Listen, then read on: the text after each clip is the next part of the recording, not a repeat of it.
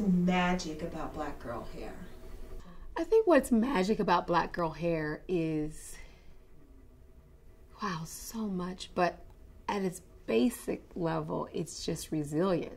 It can go from straight to curly in the same day. It's transformative. When you don't feel so strong, the hair can be a sign of empowerment.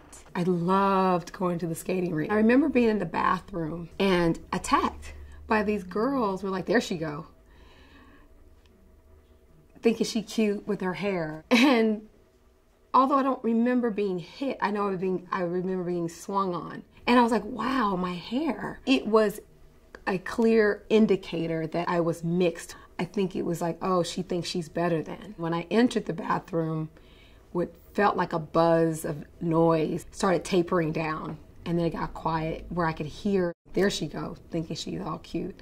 Even though I pretended that they weren't talking to me, like my subconscious, like, they're not talking about you. I was also, girl, they're talking about you. So I just sort of stilled my body. I was very connected spiritually back then as a young person. I prayed. Somehow I was able just to get out of that bathroom. And I don't remember that part because I think in fear and in survival, sometimes those details kind of go away. So then I sort of accepted being different. I wanted to stand out. And the one way I could stand out is nobody was wearing their hair natural. Nobody's wearing their hair curly. People are gonna come after me. I can't disappear. I come from a family of beautiful women, and strong defined by being themselves.